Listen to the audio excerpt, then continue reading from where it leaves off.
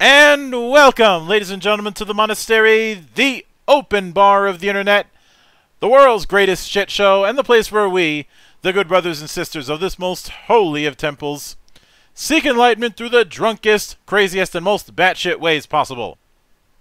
I am your one and only gaming monk, better known as Mildra, and with me I have a newcomer to the temple, coming to us all the way from Strange Machine Games, and the creator and head honcho of Robotech, the Macross Saga role-playing game, now kickstarting their first full-on expansion with Robotech Homefront. The one and only, and yes, I'm aware of the pun, and so is he, Jeff Mechlinski. How you doing today, man? I'm doing well. Thanks for having me. Thank you for coming on. I often start at the humble beginnings in this kind of thing. So with that in mind, walk me through your first introduction to role-playing games, and what was it that made it stick? So when did I first start playing games, or Yeah. when did I start developing them, or We'll start with column A and then move to column B. okay. So I don't know, I was like in middle school or early high school. I think I was in middle school. Mm-hmm. And I was just interested in Dungeons and Dragons. I had seen, the cartoon a little bit when it was on TV. And I'd seen some, kids shows where they were sort of playing, either sort of like more LARPing before it was known as LARPing, and or just whatever. And I was like, oh my, that's really cool. Like this whole like concept of being in this like fantasy world and having like powers and being able to like do stuff. And one of my friends had like the red box, blue box. It was like the beginners. People would know, people of my age would know like the red box and like the teal box for D&D. Yeah, that'd be Beckme era. Yeah. And so I had some of those books and was really enthralled. And then second edition had come out, AD&D second edition, and I never had like I never had the rule book for that, but I got a Monsters Compendium and I got Tales of the Dragon, I think, which was a Dragonlance module, which was beautiful, right? These old modules TSR put out, they were like in boxes, and they had books and like cards, and the cards were like real thick, and they had maps. And it was for the second continent, right? The lesser known continent of Krynn, which is the Dragonlance world. And man, I just like couldn't get enough of it. And so I was actually like playing the old, like I was using the rules out of like the red book and the blue book as like the basic and advanced, right? Mm-hmm. But like using the monsters, I was like kind of like, but I didn't really have anyone to play with. I had like two friends to play with. So when I changed schools and came up towards Baltimore, if I lived on the Eastern Shore of Maryland, it's pretty rural. Like all the people who I became friends with were just into it. It was just like, hey, wait, you like this stuff too? And so yeah, we played some second edition then. Well, when I went off to college, then the 90s, right? Mm-hmm. So we're talking about the 90s, which some people would call a golden age of role-playing games, because at that point in time, D&D sort of faded away. And people played other things, right? That's when White Wolf came out, Shadowrun had some, success and grew. And so we played all that stuff, like Shadowrun and World of Darkness, Vampire the Masquerade at the time, and then Werewolf came out, the Apocalypse. So we played all that stuff. Rifts, we were really big into Rifts and the Palladium stuff, along with Robotech a little bit. Robotech was sort of like, hey, if you want to have a Veritech, throw it in, but they were always weaker than the rest of the Rift stuff. Yeah. And so then I went off to college, and I kind of got into a group and was playing some games, a bunch of different stuff, Call of Cthulhu and some other stuff. And I remember I just like started to work on a game. I'm like, I want to design a game. So I went to design school, right? I'm classically trained industrial designer, and quite honestly, you'll probably never meet another industrial designer. There's only like 10 schools, 15 schools graduating, like 30 students a year, right? So it's not like that many people do it. So, but I just have this like love for creation, design. I build furniture, and I just like to make stuff. I can make a lot of stuff, and so I started designing a game. Right, I called it Age Past, and it was a completely new take on how to do things in an RPG. And it was kind of stripped down a little bit, but then sort of as I was working on it, trying to play test it, D&D 3.0 came out, and that was like, whoa, it's D&D, but with like skills, cool, like it's like modern D&D, or it's like D&D's modernized, right? And of course, looking back now, it seems like a dinosaur. But yeah, so we played a lot of 3.0, and then school ended 3.5, and some other things, Exalted. But then I decided to just continue my design work, because I kind of got frustrated with D&D, and it got complicated and messy, and it wasn't providing. It was so bottom up designed, right? So bottom up designed. I needed something, so I started working on my Age Pass game, and spent like 5 years developing a lot of playtesting. I ran like 2 game campaigns to really like it's a huge book, 400 pages, 270,000 words. And it's all in there. It's sort of like in a way, a little bit of like an FU to like the rest of the game community, because instead of it has 70 monsters in there. You didn't really need a monster manual, because it's all in there, right? It had some world building. It had some, it definitely needs more stuff, like, but it was all really self-contained. The GM section's in the book as well. And the reason we could do that is because you can make you can make more characters than grains of sand on the earth in the system. So you don't need like a lot of. I mean, if you look at your standard like D&D-esque type game, right? Most of it's set up on your classes and your spells. So if you compress that and you can fit more into a smaller area, you get a lot more real estate for other stuff. So yeah, I launched it on Kickstarter in 2011. I got it out 2013. Finally, it took a little while because really I didn't know what the freaking I was doing. And really I just looked at doing things a lot differently, and I think it was good. I just don't think I quite grasped the design concept at the time. So then I rewrote Age Pass into the revised edition, which is in its current form. It doesn't make any money. It's a beautiful game. It has some flaws, but also does some really cool different things. So, and of course now I'm developing the 2.0 version, so we're gonna start playtesting that out a little bit here and there. But at the time, and then I did Super Age, which is sort of like the superheroes game. I was on a forum, which is now Random Worlds, but it was an IRC. It was the RPGNet IRC, unofficial RPGNet IRC that I'm trying to remember the guy's name. I'm sorry, I completely blanked on it. That Dan runs. Just trying to remember his last name. Dan Davenport. Yes, Dan Davenport. There you go. Yes, let's bring up on my Facebook. I know he's got a Kickstarter. It's definitely a good shout out. There's a lot of good people on that. Well, now I guess it's a Discord. But yeah, I was in there, and people were just kind of talking about like supers and how hard it was in this crazy like way that they're kind of like just theory crafting. I was like, well, this isn't that hard. So I'm like, screw it, I'll just do a superhero game, and I did it, and it was good. So I made that and published it, a superheroes game, and then I've gone to 10 Gen Cons in a row now, or 11, I can't remember. So my friend and I were coming back from Gen Con. We're like, let's do a board game. They're like, cool. And then we decided, like, what do we want to do? We need an IP. And the Attack of Titan was like the number one thing that came up. And then the next thing came up was Robotech. So I called Harmony Gold, asked for licensing, and lo and behold, we started making Robotech games. Of course, at that time, the RPG was not available. Everyone knew about Palladium's. I'll just use the word bungle. So I was, trying and contacting Harmony Gold, in our board game talks, every once in a while to bring up the RPG. So, we published a bunch of board games. We have a new one coming out too, which is really awesome, called Robotech Reconstruction, which some people say is better than Root. I can't say that because I've never played Root, but it is a really cool game that two crazy smart people, like MIT level smart people, crafted over 2 years. So we're really excited for it.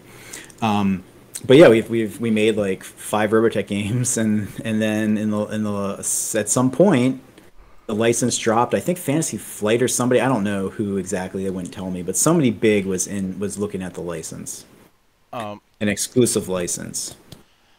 I don't know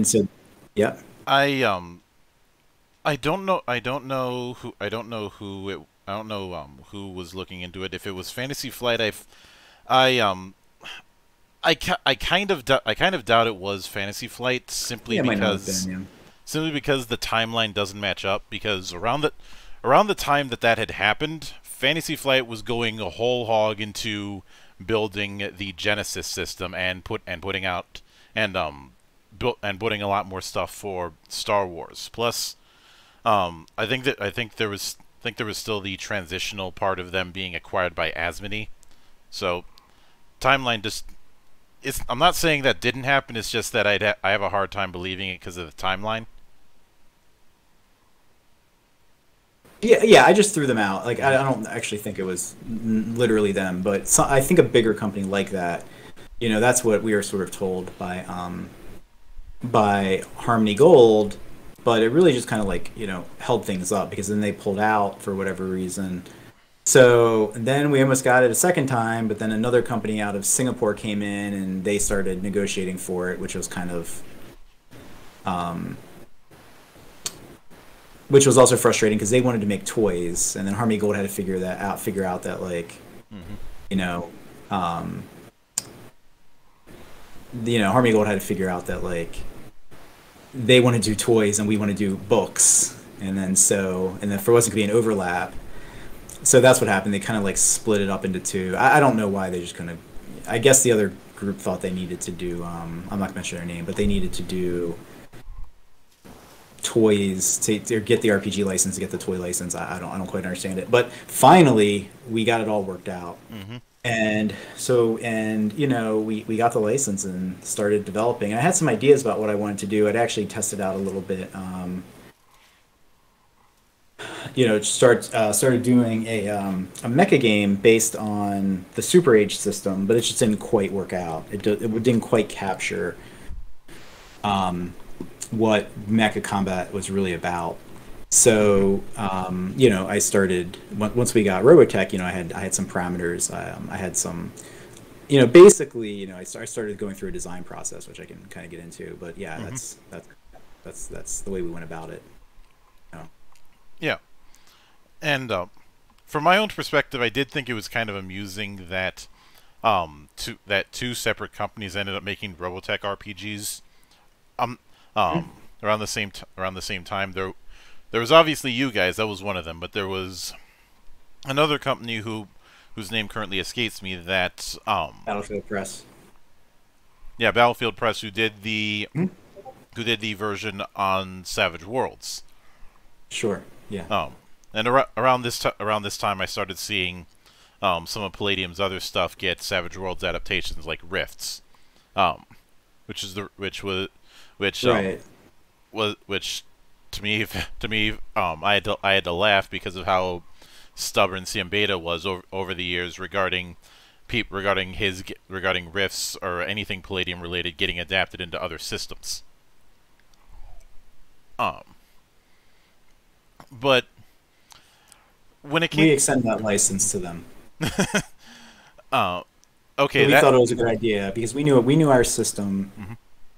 We knew our system wouldn't be appreciated by everybody. We knew we were doing different things. The system plays different than anything that's out there. Yeah. Bar none. There's a few things it takes from, but for the most part, in fact, I didn't even realize it took from them. I found out later. And this was part of that top-down design process. I talk about design process because I don't really see actually a lot of design happening in RPGs, and so we can get to that later. But like, you know, so I said we need something for the masses. We need something for people that want to absorb common gaming, and so that's what, you know, what I call standard simulation gaming, or GM fiat-based gaming, and that's what the Savage Worlds edition was for. Yeah. So people could, you know, take that, and a lot of people play it, right? So it's ubiquitous, it's out there, and I think Savage Worlds is a great system for baseline, you know, for baseline multi-genre play, you know.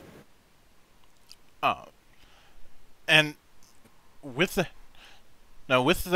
in mind, you've talked about doing things different and that sort of top-down design.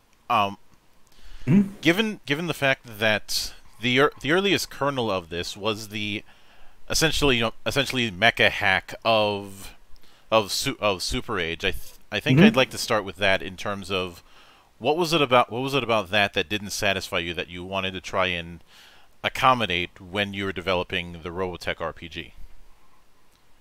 So, so Super Age is very different from a lot of games because in both, so both Super Age was top down designed for to give you a comic book, or basically to give you a cinematic experience, right? So if we talk about like what does that mean? So when you watch a cartoon, right, or you watch the movie, it was literally designed. That was the problem in mind. Like when I play a superheroes game, this is the problem, right? The problem identified. When I play a superheroes game, I don't feel like what I'm doing in the game is what's on the screen or what I see in the comics. So that was the sole, quite literally. Well, okay, there was maybe two problems, but that was like probably 75% of the problem targeting, right? The problem identification, right? The other like lesser 25% was I want to be able to play any hero. Yeah. And really there's a tiny little one that's even beyond that, which was like, and everybody has to feel like they're accomplishing something, right, in the game.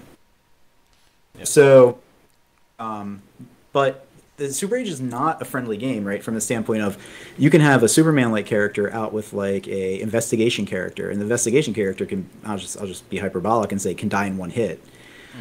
And Superman basically can't be hurt, right? So you can play a team like that, right? One person can be playing somebody so hard you can't even really hurt them. You really got to punch on them a lot, and the other person can basically die in one hit, right? You can make that can happen, and you're using the same build point system to do that, right? You spend your 100-point system to do that. So the game is designed to let players play exactly, and the way it works is it's a curated system. It's a curated action system. So basically, there are only 5 things you could ever do, and every turn you get to choose one, and it's basically attack. We call it overpower because it's a better semantic than attack. But you have attack, defend, counter, which is the weird one, interact, and assist. The only things you can do, and every turn you get to choose one. And the first thing we did was we broke it up. We broke Super Age out into say, okay, instead of saying your turn is 6 seconds, right? Instead of saying, ooh, the 6-second initiative, you just get some amount of time, right? You get a few moments, a few seconds, right? Maybe it's 15 seconds to do something. Maybe it's 30 seconds. Maybe it's 1 second. But you get this like block of time to do something. And so basically, you get to kind of exude what you want to do. That's reasonable for that amount of time. The next thing we did is we got rid of initiative. Initiative doesn't exist in the system. You kind of play it simultaneous. So everybody says what they want to do, and then the GM works it out. So basically, it's all based on fictional positioning. If I got my finger on the Doomsday button, and you're the Flash, and you can move so fast, then you get initiative over me being able to push that button, right? However, if I get my finger on the button and you have a gun, you have to like raise the gun, you have to aim it, you have to pull the trigger, the bullet has to fly. I could probably push the button first, right? So the GM would just work out in the initiative like what happens based on what's out there. And in the system, you literally can play a character that can run 1,000 miles in a turn, in a standard like standard so many second turn. So I took that kind of system, right? Those 5 things that you do, and we try to take that into like the space realm with mecha. And the problem is that mecha are a little more like D&D classes, right? They're a little more what I call flat. Like in D&D, the ranger might be doing more damage than the bard, but he's not doing like 10 or 20 or 30 times more damage than the bard. He might be doing like 1.5 times more damage or two times more damage, right? Same thing with like hit points, right? I mean, if you're talking about the most hit points a character can have versus the least, so it's a little vast, but for the most part, you're kind of like in that 2/3, 1/3, 2/3 range, right? So no one's really getting more than like 50% hit points over the, from bottom to top. All right, and same thing, the armor classes, the percentage of hit chances, right? If I'm stronger than you, I'm stronger than you by like 20, 30, 40%. I'm not stronger than you by like 2-3 times. Sometimes you're only really more talented by 5% in like a die 20 game. Because of the points of resolution you have, right, which is 5%. So the mecha are a little more flat, right? Like your hard-hitting mecha is still going to do maybe like 3 times the damage of the low-hitting mecha, but the low-hitting mecha can still do stuff. So it didn't just really work. It didn't feel like the mechas were clashing and bouncing off each other and flying at each other and really being able to do what they can do. So I decided to make it more complex, right? I decided to take 2 actions and let you fuse those 2 actions into a synergy. And so every single time you are trying to take two disparate actions, but like get one really cool thing out of it. And the way that it kind of worked out is we made it so that your skills attach to an action. So you can say that it's not, I can get into this later, but like the sword attack goes to an action, which could be attack, and then I could say my shield would help me defend, right? So that I can do an attack and defend, and depending on the fictional positioning, yada, yada, yada, like I can create a synergy out of that.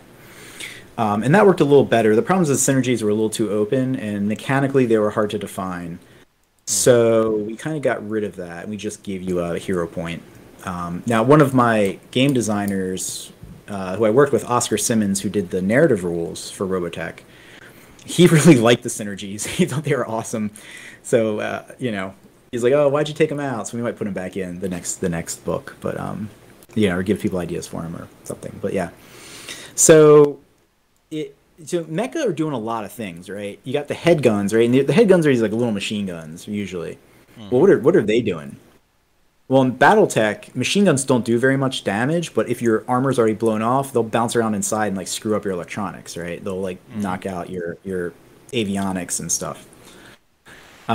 So I kind of had this concept that, like defensive guns, as I called them, could only be used at like really close range, and they really didn't do anything, but if they got a critical hit, it'd be a really cool critical hit. We had these other concepts for, defensive guns for shooting down missiles, armor, shields. If I had a shield and you have a laser beam, the laser beam goes right through the shield. But if you have a magnetic shield and I have like a physical bullet, it could whatever, right? So we had different kinds of shields and fields, and trying to like get what happens in the show to like in the anime we see like to really come to life. It was just really hard to do. So by making the double actions and then really defining what those actions are. So Robotech has like 9 actions, where Super Age only has 5. And Robotech, you have observe, which is you're looking out into the world, right? Now you have 2 types of observe. You have a target observe, like I'm looking at that asteroid, versus a area observe. I'm looking at all the asteroids. And from a mechanical standpoint, you have, if you're doing an area observe, you have your number of successes. Right? It's just like, hey, I want to know if something's going on. So you have observe. Then there's obscure, and obscure is kind of like the diametric, opposite of obscure of observe, right? You're trying to hide yourself, or you're trying to hide someone else. Then there's assist, and assist is like the third action. You're doing something to help somebody else, so your successes translate to somebody else. Then we have attack and defend. Attack is the only way to actually cause damage to your target. Defend is the only way to reduce damage that is incoming to you. And then we call redirect. And redirect is like a maneuver. It lets you push someone over or do something, right? Lets you get a positioning on them, literal positioning on them, or move their positioning in some which way, shape, or form. Then we have interact and inhibit. And interact is like hacking a terminal, and inhibiting is like I'm trying to stop you from hacking the terminal. I'm trying to counter hack or something like that, right? So we kind of made it a little more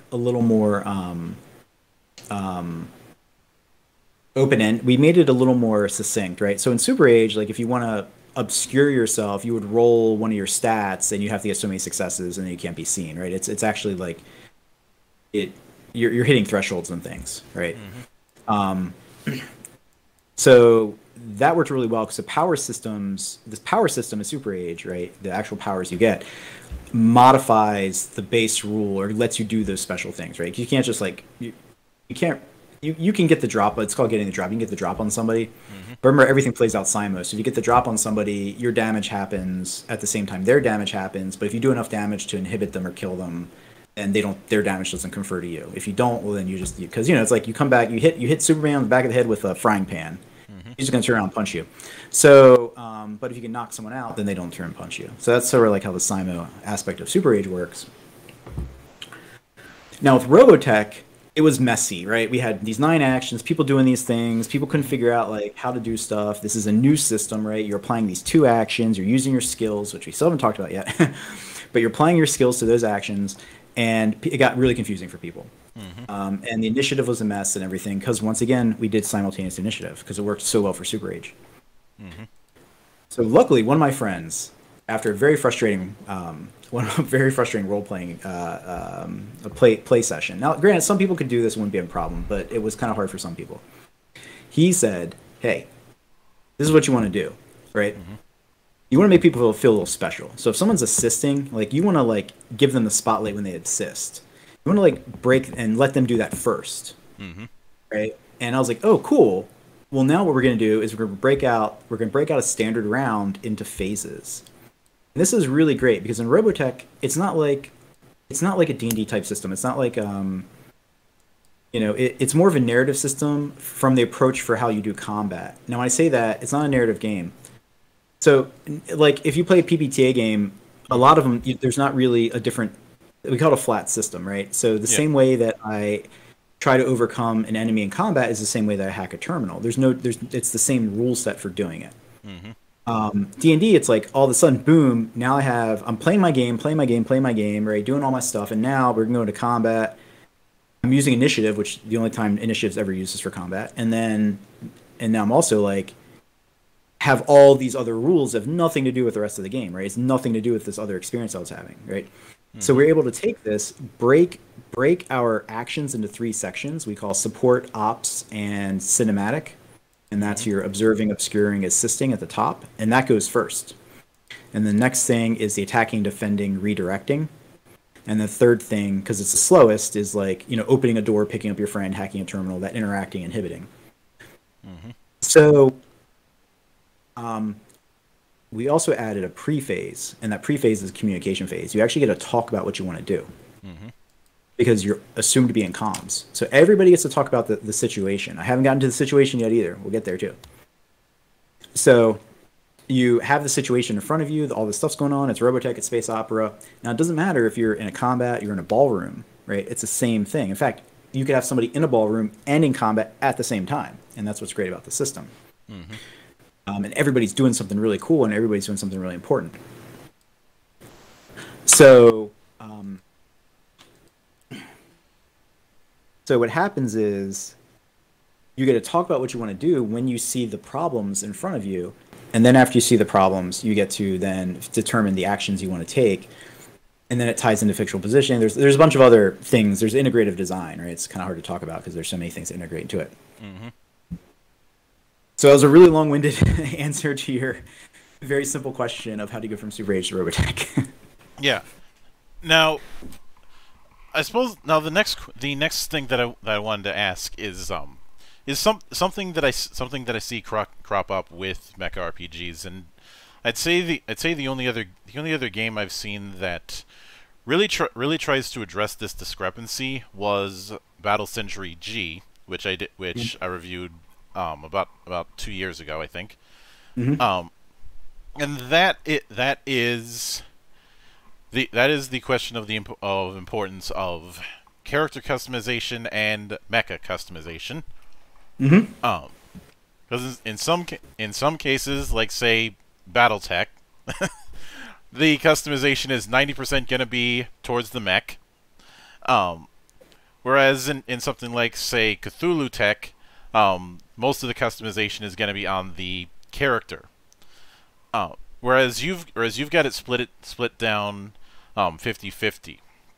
And I know that there's kind of subsystems when it comes to controlling characters versus controlling mechs, but were there attempts early on to try and have a fully integrated setup before the half and half system that you currently have developed? So there was a couple lore decisions based on like the mecha side, right? So you're basically in a military unit, right? So you're getting requisitioned equipment. You don't really have a lot of say over what you get.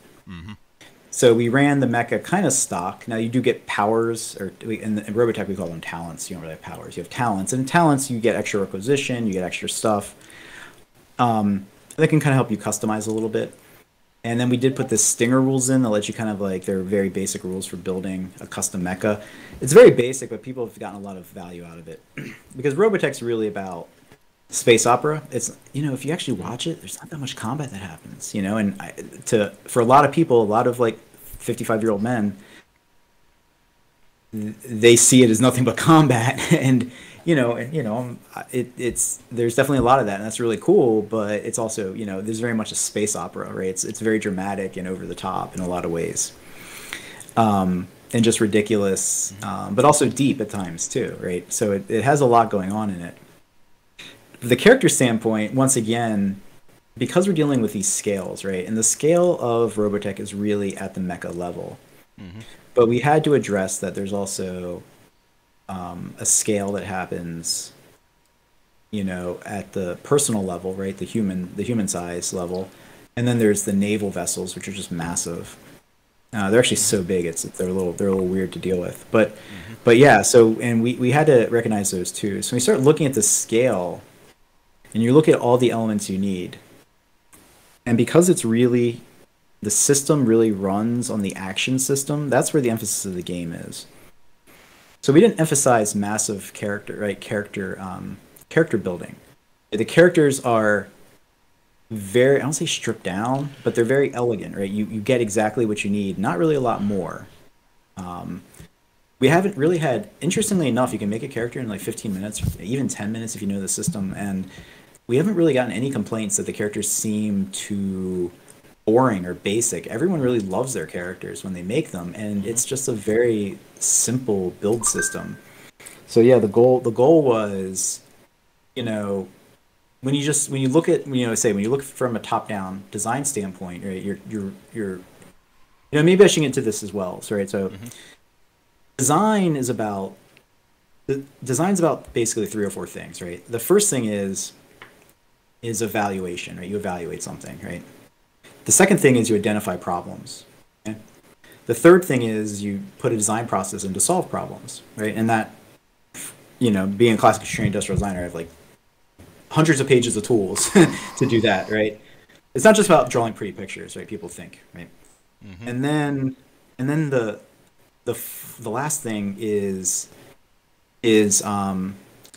evaluating. I use evaluation twice, but the last thing is like evaluating or proving out those decisions. And you basically loop it. You keep doing it, you keep going, right? In loops of those 4 things.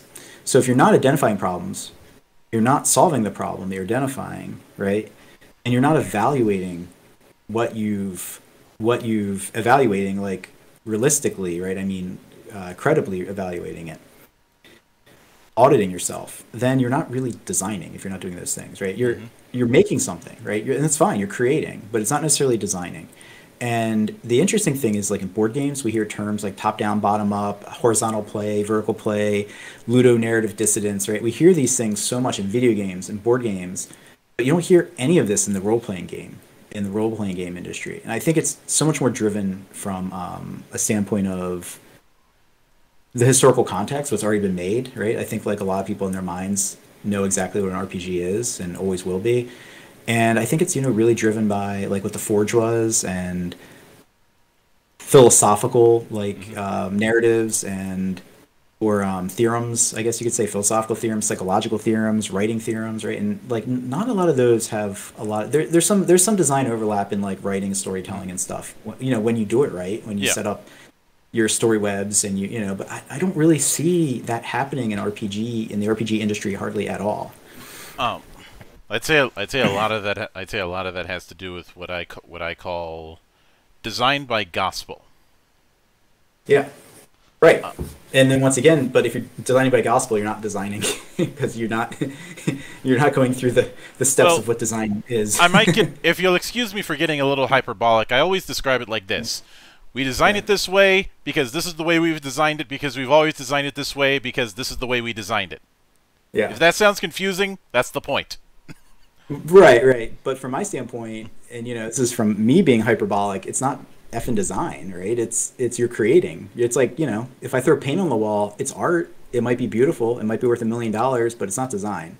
People spend hundreds of dollars on Jackson Pollock paintings.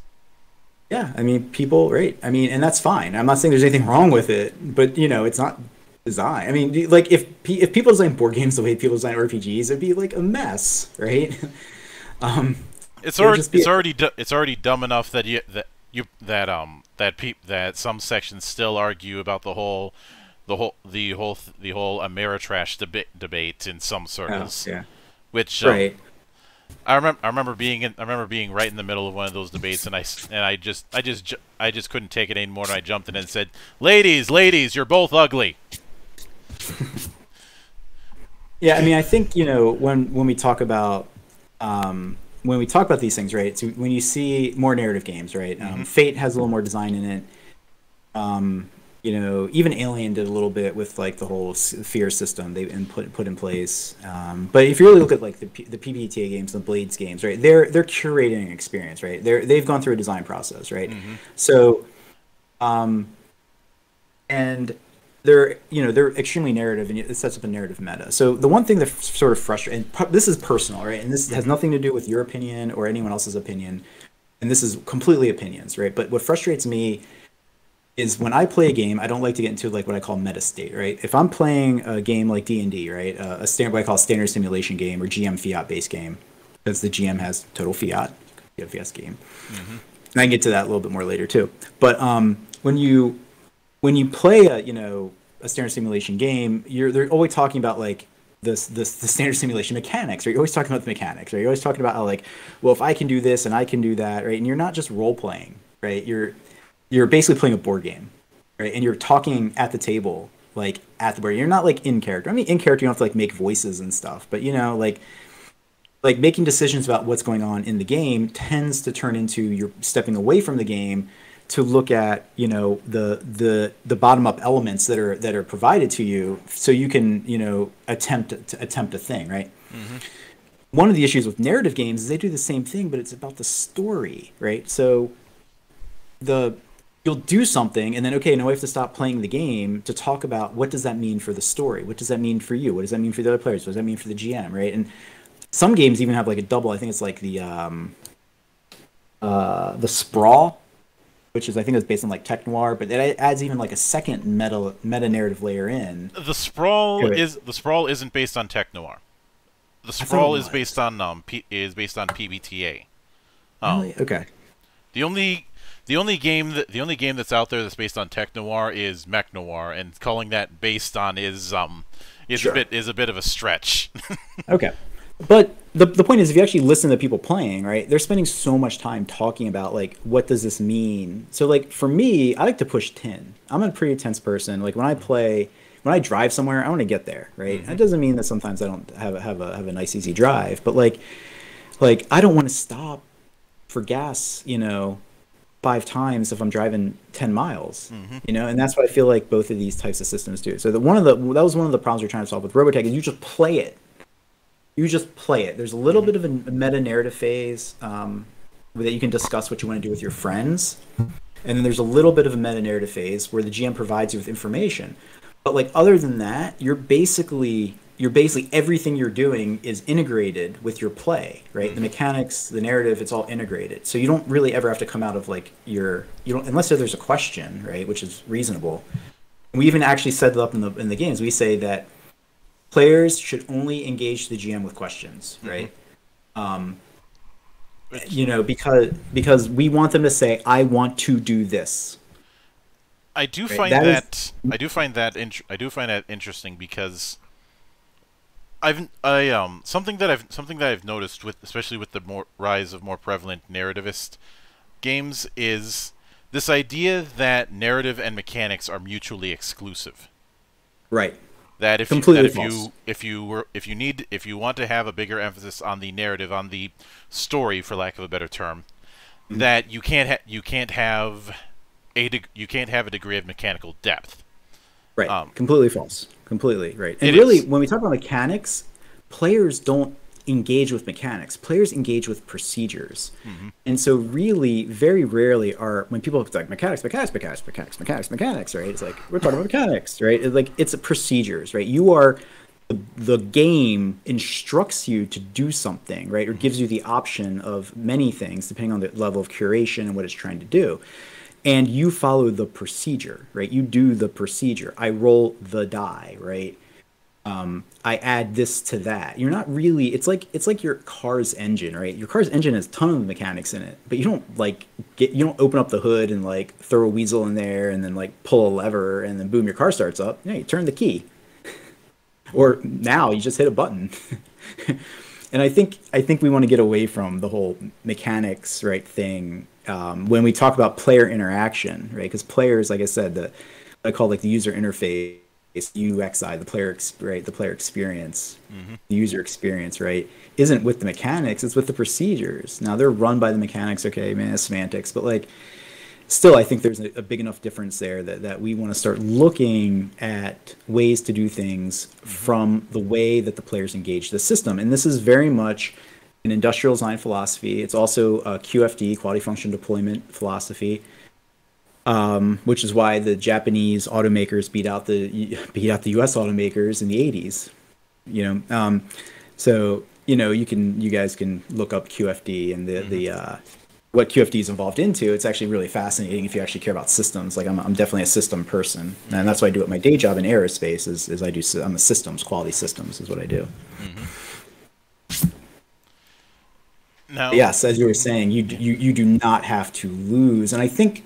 Unfortunately, it's just so messy. It's such a messy game. But Burning Wheel and Robotech are probably the two examples that sit in the middle of narrative and what I call simulation as gaming. I should note that when using terms like narrative and simulationist, I will admit that yes, that is something that I blatantly stole from Ron Edwards' GNS theory.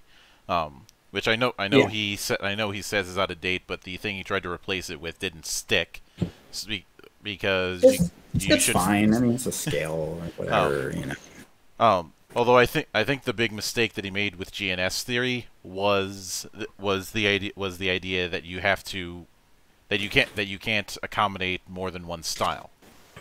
Right. Yes. Oh. And so a lot of going back to like the character development, the mecha development, all that kind of stuff, right? We had to be like, okay, what do these mechas have? They have lasers. They got short range lasers. They got long range lasers. They got missiles. They got penetrating lasers. They have this and that, and they could transform. And so we had to take all those elements and make them meaningful to the game. And so at some point you got to start pulling back on something. And so the way that the Robotech system leverages everything is through a skill-based intent system. And this gets to the heart of like the exact middle ground of like narrative and simulation gaming. So your character skills are not strength, agility, charisma. Your character skills are I've got this. Or wing and a prayer. Or chain fire. Or I can fix it. Did I say that one already? Or grand presence. Or ambush tactics. Or angelic grace. Right? And the concept comes from if you do something with enough of something, you always accomplish it, right? If I have enough angelic grace, I can become the president, right? If I have enough if I have enough grand presence, I can destroy the world, right? So instead of talking about using these discrete things, like I'm going to use my movement here to go here, and I'm going to then use my gun skill to shoot that guy, right? We skip all that. That's all assumed. If you have a gun, we assume you're really good with your gun, right? And if you want to be really, really good with your gun, you can take extra talents and stuff to make yourself really, really good with your gun, right? You don't become really, really good with your gun by increasing a stat. Okay? The way we do it is every career, basically class, has the thing they're good at, right? It's called an element. I've seen a couple other games sort of employing this as well. But the element is like, it's just a one-word term that says what you're good at. And if you're in your element, it's easier to get bonuses. If you're not in your element, it's easier to get penalties. And that's it. Super elegant, super simple. So if you are an ace pilot, your element is like mecha combat, right? It's just as simple as that. If you're, if you're a captain, and we have 3 for captain, a lot of the classes have 3 elements: exemplar, tactician. I have to get the book to remember. But you employ your intent through your element, and you use a skill, right? And because of all this, we don't have a lot of depth of the character. I would say a lot of depth of characters. We have appropriate levels of depth of characters and the mecha. Because I'm saying I want to shoot something, right? I want to attack, right? I mean, and you attack with all your weapons, right? I mean, why would you not attack with all your weapons? Right? If I got guns and I got missiles and I got lasers and I have 15 seconds to do stuff, why am I just rolling to attack with my gun? Right? I'm attacking with everything. Right? Isn't that how you do it? Mm-hmm. I mean, would you do something different? I mean, I wouldn't. I would use everything I had. And maybe if I was just really good with my gun, I'd just use that, but it doesn't matter. Because if I'm a pilot and you're a pilot, we're both good at doing our jobs. Yep. So if I use Angelic Grace, right, I am like moving in swiftly, but with like a calm grace. And you're shooting me, and I'm just like not even moving. The bullets aren't even hitting me, right? Just like you see in anime and stuff, right? Mm-hmm. And I roll my dice, right, to do the attack, whether there's a sword or gun or all of my weapons or whatever, right? And so now I'm like, that's how you use your intent, right? Mm-hmm. The skill is attacking. I'm sorry. The action is attacking. The skill is Angelic Grace. And I get a dice pool with that. And my element is mecha combat if I'm the ace pilot. Now, let's put it this way. Let's say I'm completely surrounded with a ton of enemy mecha, right? Mm-hmm. And let's say maybe there's like an asteroid field nearby. Well, the first thing I might want to do is redirect them into the asteroid field, right? And maybe I use chain fire to do that. So I'm chain firing, just blowing a whole bunch of bullets to sort of like scare them and move them into the field. The GM will apply a skill to that. Or apply a challenge rating. So I hit the challenge rating, great. And there's a lot of ways. We have 7 different types of challenges. They're in there for the GM to employ at their will. So boom, let's say I'm successful, I move them in, and then I want to use Angelic Grace. Well, I'm diving between the asteroids and the mecha, right? Like a sleek assassin, right? And so, but I'm also an ace pilot, so the GM might be like, "Oh, that's really cool. I'm going to give you a bonus to that roll," mm-hmm. right? Or you can even use the asteroid field and say, "I'm using the asteroid field, right, to defend myself, because as soon as someone attacks me, I'm going to like dive behind an asteroid." So now you have something to defend yourself with, and this is actually something Fate does. It's called the aspects, right? Yeah. We call it equipment suite. Mm-hmm. So I didn't know Fate did it, so after we did our book. Although truth be told, I think I prefer the equipment suite more than I do the aspects, since a big there's problem. There's no narrative hook to it. If you can use it, you can use it. Well, a big problem that I had with aspects, which I laid out when I reviewed the Dresden Files, which is basically the patient zero for Fate as everybody knows it now. Yeah. Yes. Fate was a thing, then Dresden Files hit, and then people realized that Fate could be a bigger thing. Yeah. A big issue that I've had with how aspects are described is that it never really goes into what's a good or a bad idea for an aspect. Yeah. It's because of how broad it is. It's a case where there needs to be some degree of narrowing as far as what might be pushing the aspect idea a little too far and what might not. It's always the same number of dice too, right? In Fate.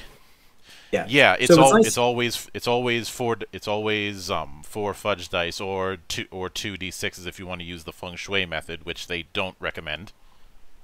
Yeah. Yeah, so in Robotech what's nice is that the equipment suites, or using the environment, we call them equipment suites, mm-hmm. They are they go from 1 to 6. Mm-hmm. Usually if you just say you're doing it, you always get 1 die. It's just an eye roll, right? The eye roll, right? You get 1 die. Yeah. If there's something there to help you, you get 2, and if it's a good idea, you get 3. 4 is it has to be, it has to really start coming. It has to meet like a higher level of standards, but it is sort of GM fiat. Now we actually do have a passive procedure. I talk about these procedures called worth of breath. If something is said, it can be utilized in the game, right? So, and this goes in with fictional positioning changes, right? I just talked about I'm moving these guys in the asteroid field. Now I might have to observe in an earlier round to find the asteroid field, right? Using a skill, right? As I described, using an action, or the GM might just say, hey, there's an asteroid field there, right? Either way, once the asteroid field is uncovered, I have free reign to use that asteroid field as I see fit. Now, the nice thing about the asteroid field is like maybe it also soaks up missile fire, right? It's a debris field. Maybe it's harder to shoot missiles, or maybe you can't even use missiles, or maybe if you use them, it's a sticky situation, or the missile fire doesn't actually hit the target, it blows up in your face, right? Because it hits a little rock in front of you. So, this thing that I described, redirecting, using chain fire, getting them into the asteroid field, and then using angelic grace, right? Here's the thing, right? So what we've just done in 1 round of play, and because you get 2 actions in a round plus an equipment suite, would take like how many discrete 6-second actions in any other system, right? Because my intent is to use my angelic grace in this fictional positioning. So the thing is I'm getting 100% of what I want to do. Now, I might not succeed, but I'm getting 100 because it's an intent, right? Intents are always completely realized, right? So it's a top-down design, right? Versus bottom-up design where, okay, I have to, I'm going to shoot my gun to do this. Well, who says, if we really want to talk about like, why are you good at a gun? Why are you good at shooting a gun, right? There's an infinite number of reasons why you could be good at a gun. I could be good at a gun because I'm trained, right? I could be good at a gun because I'm lucky. I could be good at a gun because I'm intuitive. I just kind of know where to send the bullet. Right? I could be good at a gun because I'm really aware, right, of everything. The hardness of the ground, the crispness of the air, right? I could be really good if you keep on going, right? Once you employ that word enough, you can be good at a gun and like firing. You could be just really strong. The gun has no kickback, right?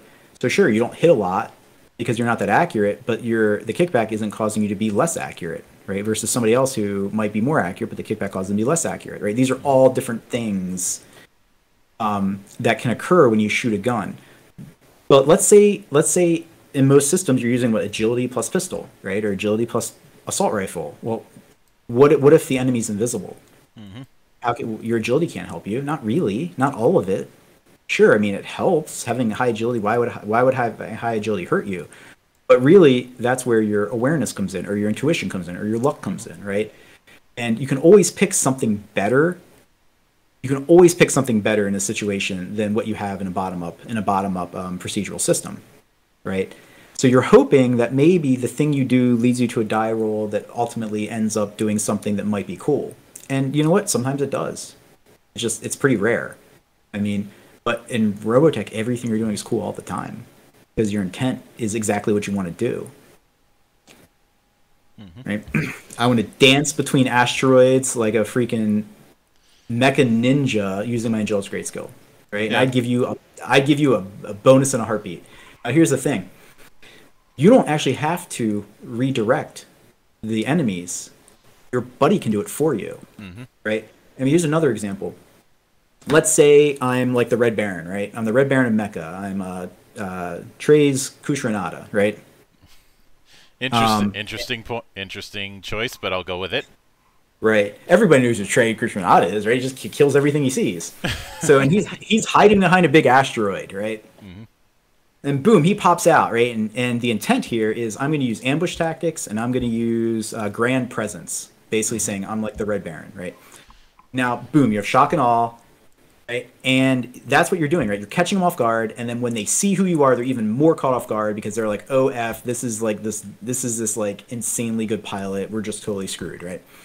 And the fact of the matter is, you don't even have to shoot that many bullets. They're so panicked in that situation, and that's what the intent does, right? The intent provides the players and the GM with more so than just like I'm firing a bullet and I'm hitting an armor class, right? The intent provides with all this other stuff, like. I don't have to fire that many bullets because they're just really scared. I'm just going to pick them off, right? Like fish in a barrel.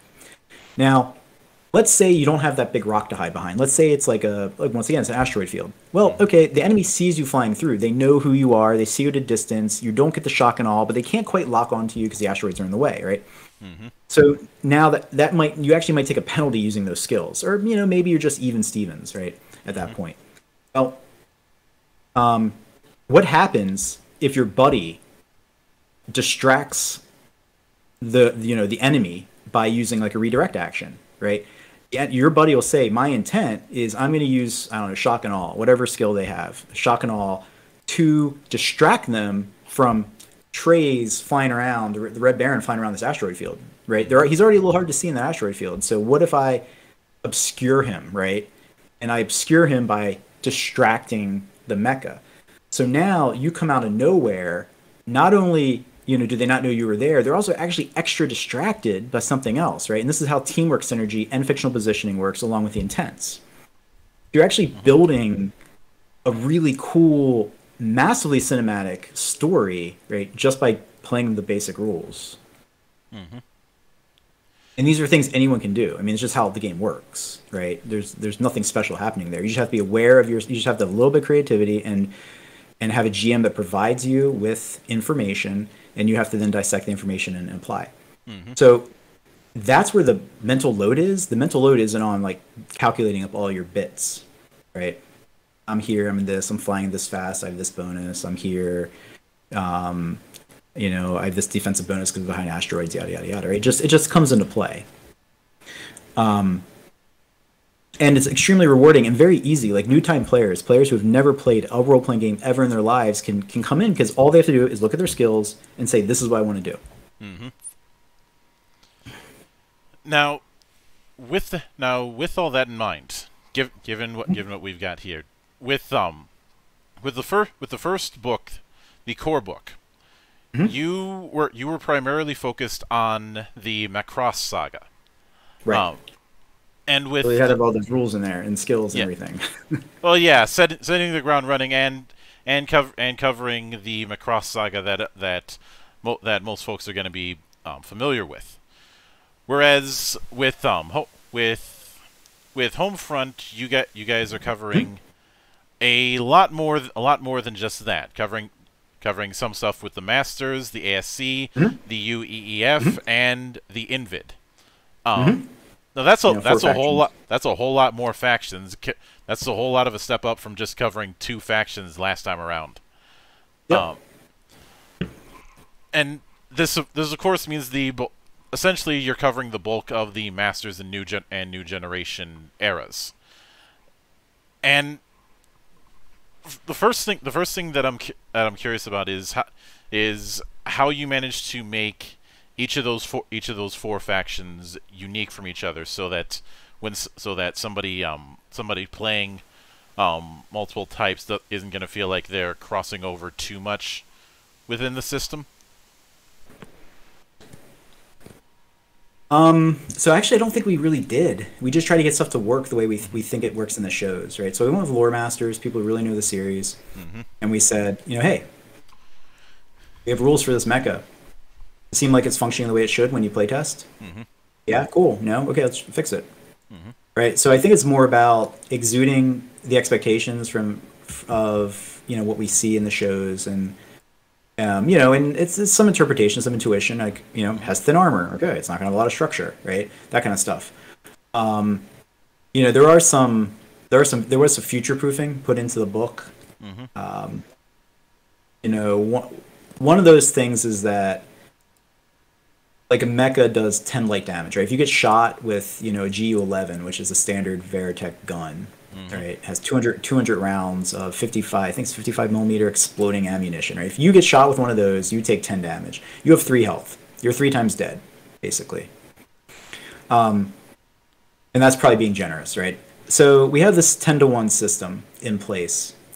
However, if the mecha shoots at you and gets 3 successes, he's not doing 30 damage. He has 3 successes. Each hit counts as 10 damage. So you can avoid that shot by getting 3 successes. And so that's kind of how the system sort of works out, right? You have, for example, cyclones that have light armor. They can take a hit. You know, they have like 12, 15 light, right? So they can get hit a little bit.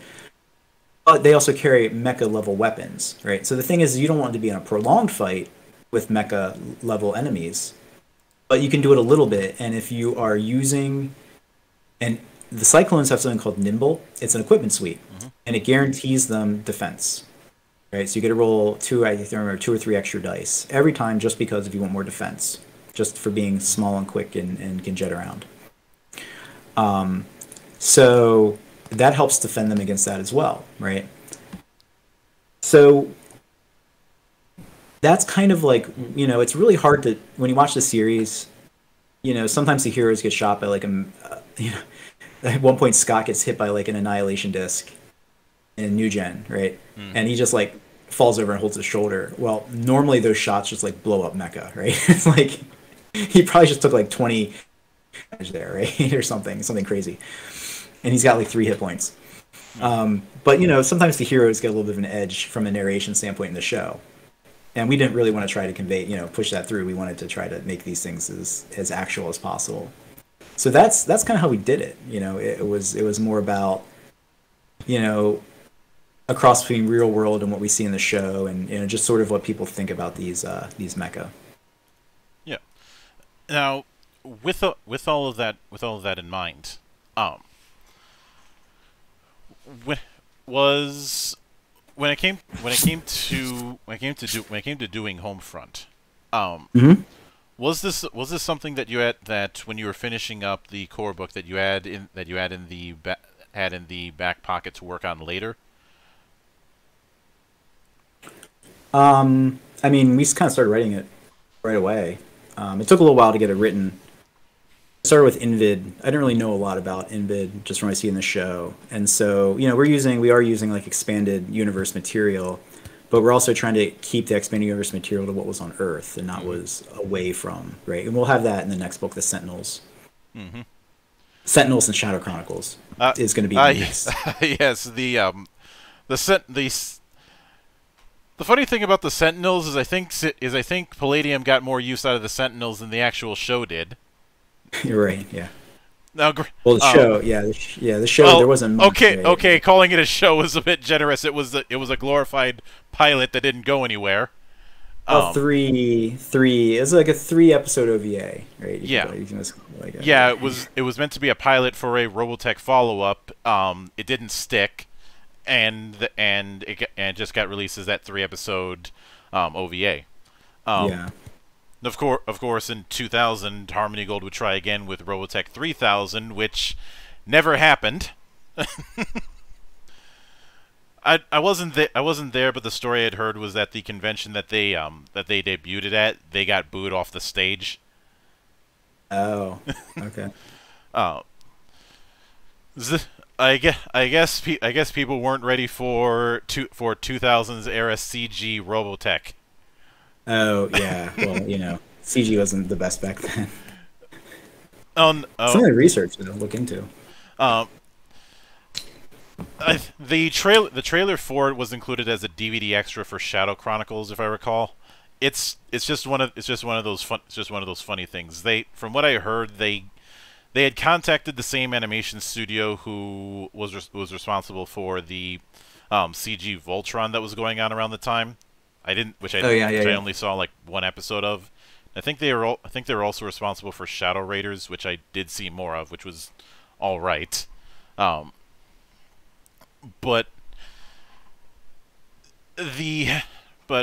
I can definitely see that with the Invids, since from what I remember from back then, first off, doing biomecha is going to be a bit of a challenge, but also the fact that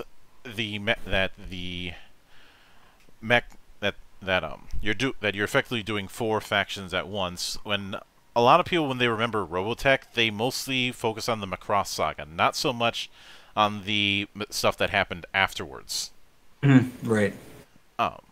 So when it came to writing Homefront, did you write it with the mindset that for a lot of people this is going to be either their first introduction to that era, or a reintroduction after years?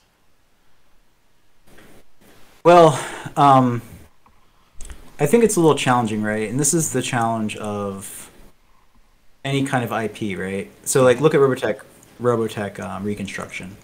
Mm-hmm. It's a really, really good game, but because it has Robotech on it, people are like, well, I don't know Robotech, right? I'm like, what's a board game? It shouldn't really matter, right? I mean, if you don't know Root, right? I don't know, I don't know Evandel, right? I don't know like a lot of these different kind of worlds that are being set up in these. I don't know Gloomhaven, right? Mm-hmm. But because people, because it's an IP, people don't like know the IP. It can actually hold things back, right? So I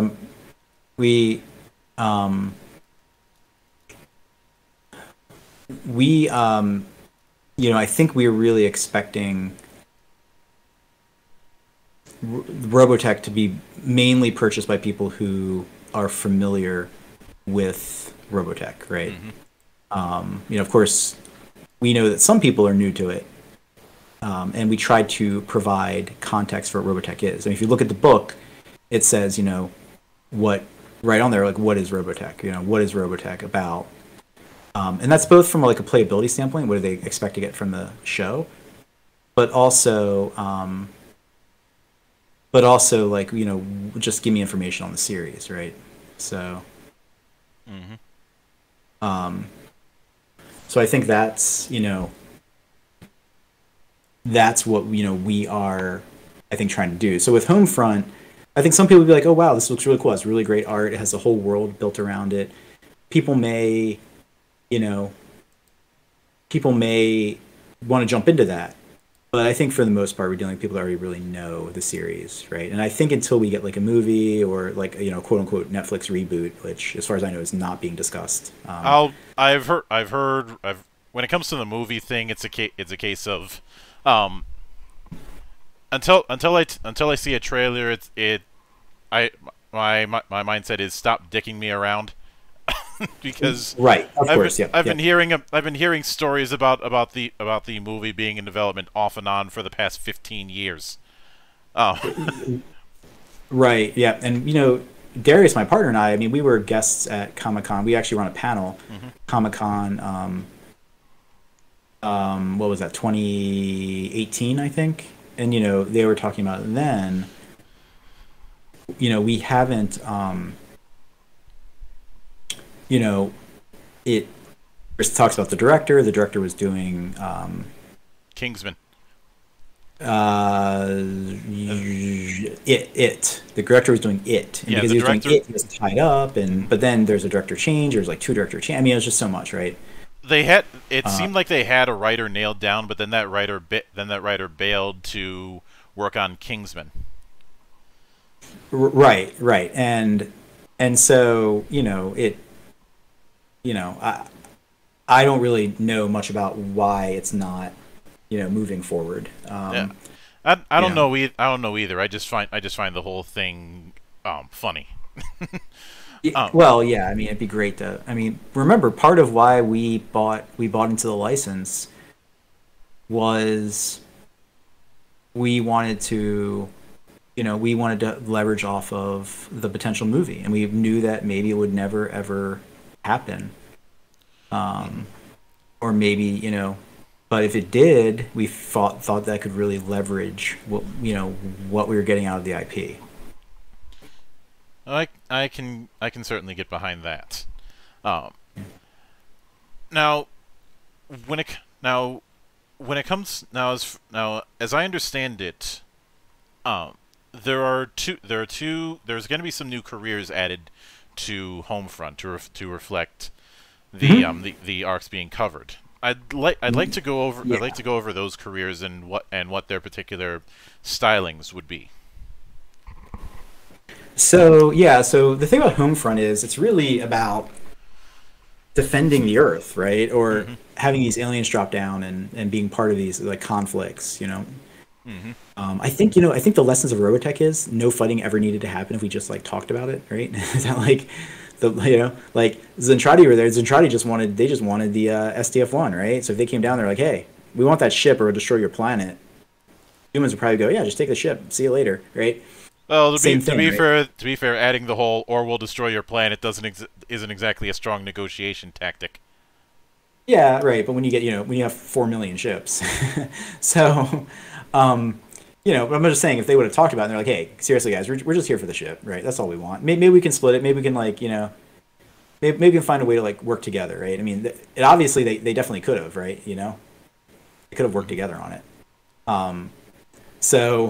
But same thing with when the Masters come, right?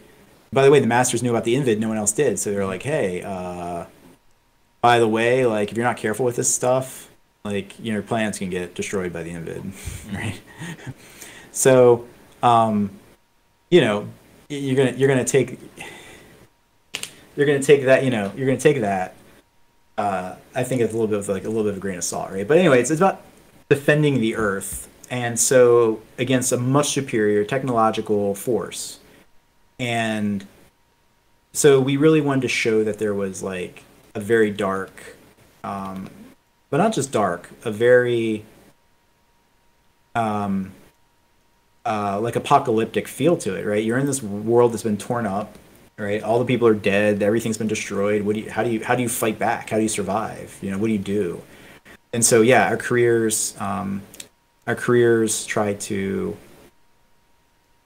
Well, one of them does, right? So we have the Drifter, which is Dusty Airs, sort of, right? Or even Rand is sort of like a drifter. He's kind of going around, and then he becomes more of like a fighter. And then we have the Triumvirate, right? So you can play as a trio of Trollians, right? The Masters. Mm-hmm.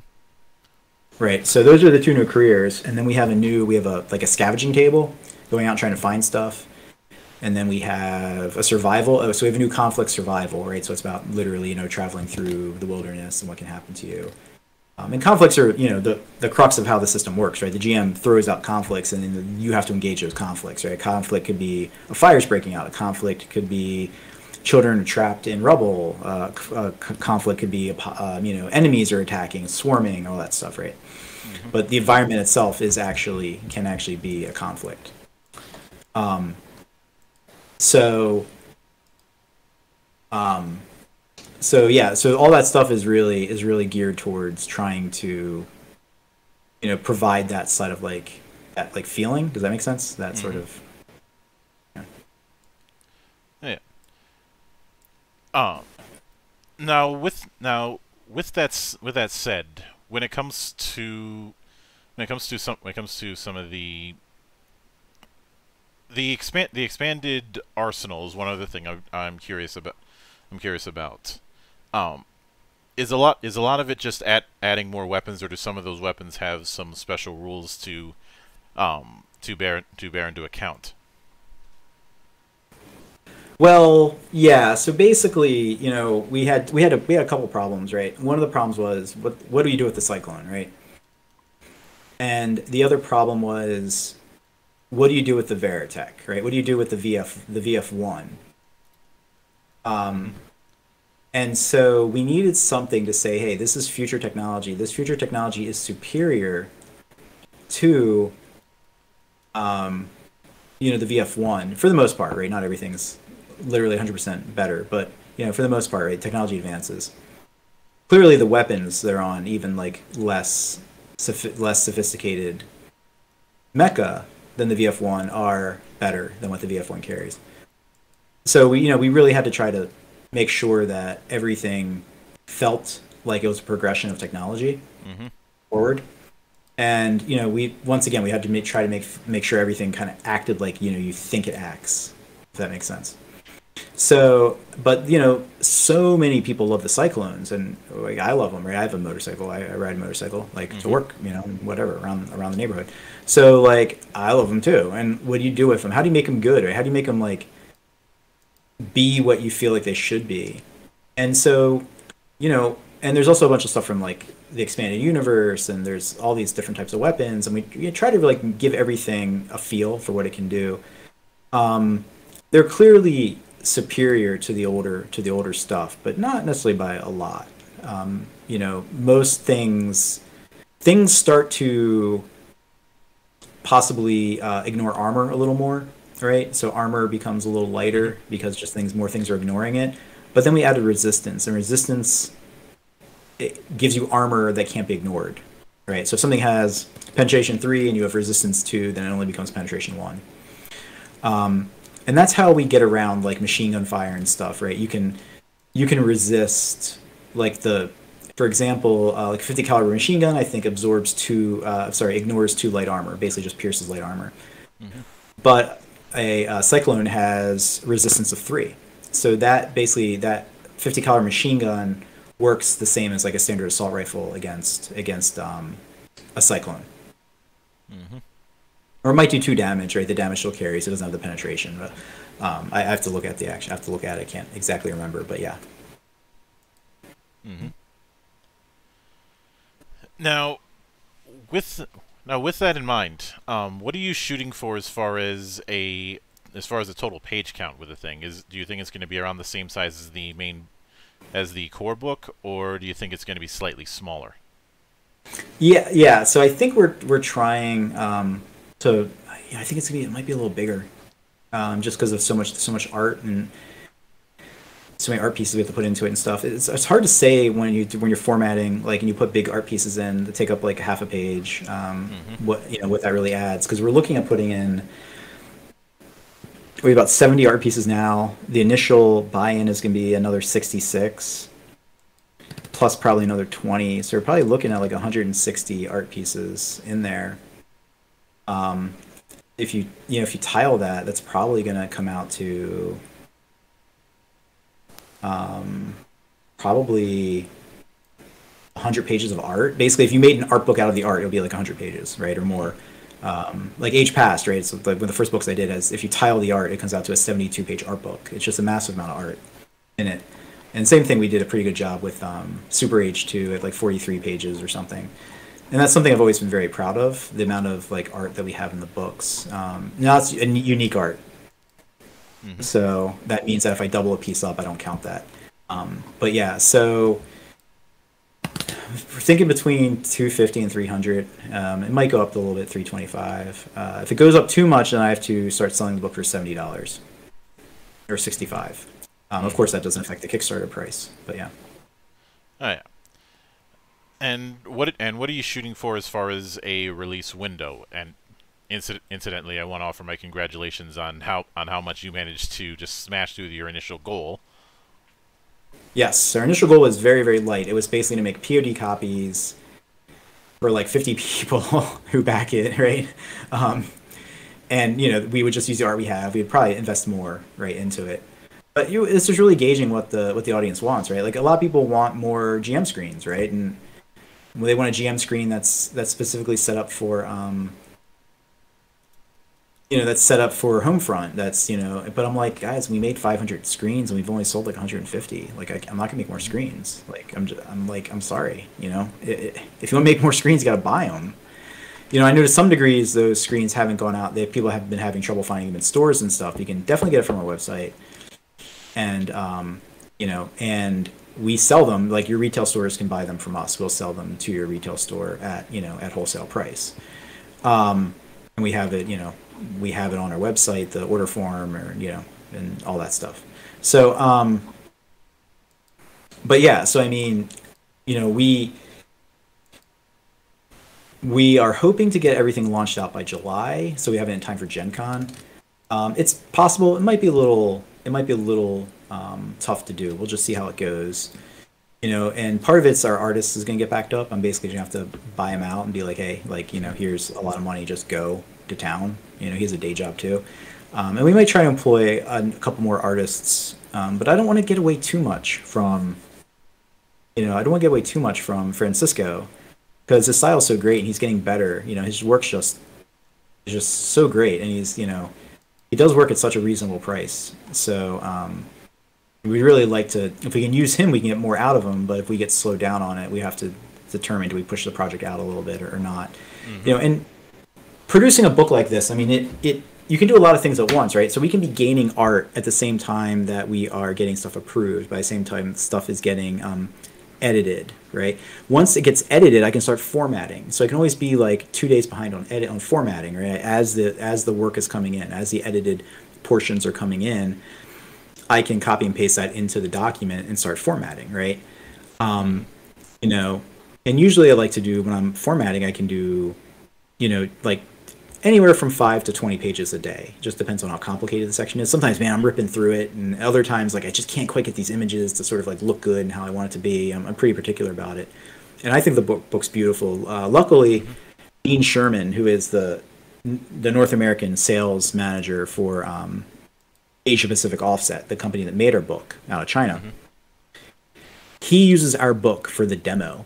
When he takes books around to show how the quality, he thinks our book is one of the most beautiful he's ever seen, and he's printed thousands of books. That's what we're shooting for, right? But right, and because it's me doing it, right? I don't stop just because it's kind of good enough, right? Like I make sure that, you know, we have something really nice and filled, and you don't see a lot of, you know, I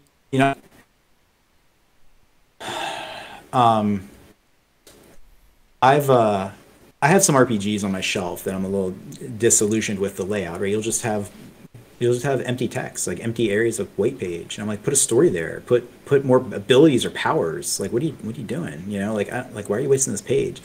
We try not to really waste any space at all. If there's space there, we really try to put in something, right? A piece of in-game fiction, a piece of art, even if it's a duplicate of art, right? It's better than white space. I don't understand. Why would you not, you know, zoom in on an art piece that's already there, you know, versus have nothing. But yeah, so I mean, you know, that's so we can do it all at once, right? We can get the art, and at the same time we're getting the art, we can also be formatting, right? We can also be editing, and then also be formatting, and also, right, and then send stuff for approvals as well, right? So I'm going to send these books out for approval. We have 2 sections of approvals, right? We basically have like the mechanical portion, and then we have we have like the scenario portion, right? And we have to be a little careful because there's also like Penguin House is involved with the stories, and if we, you know, we can't infringe, and you know, we have to, you know, that became a problem in the first book a little bit with one of Roy's stories, is that they thought it felt like a little more like something that was in the wheelhouse of somebody else, you know. And I'm like, well, but you know, in-game fiction is part of RPGs, right? You can't really have an RPG without like in-game fiction, so. And I will certainly be looking forward to seeing how it shakes out. But with all that said, I would like to sincerely thank you for taking the time out of your schedule to come onto the show and enjoy the madness. Yeah, I mean, you know, I'm sorry. And anytime you see fit to return, whether it's to further discuss Robotech, mechs in general, the fact that you should never trust Capellans, or just to do a glorified shitpost, the door is always open. As I often say around here, drinking is not mandatory, but it is encouraged. I don't drink. Sorry. Well, more for me then. Yeah, more for you. Yeah. I'm the worst. Yeah, no, I really appreciate being here, and you listen to my long-winded responses, and you know, I always like talking about the stuff that we do. I always get, you know, I'm really passionate about it. I get really excited. You know, I think we're doing things, but you know, in my Charm game that we put out, the RPG for Charm, you know, I think between Charm and Robotech, they're 2 of the most important RPGs that have been put out recently. And you know, now people really understand like why, you know, and I think there's a lot to really to break down, you know.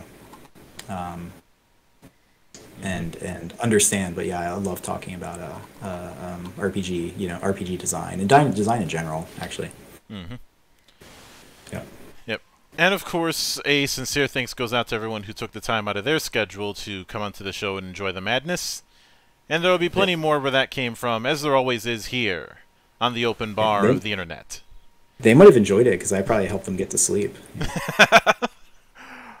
But until then, on behalf of the good brothers present and not present, my name is Mildra. I am your gaming monk. Stay fucking frosty, everybody.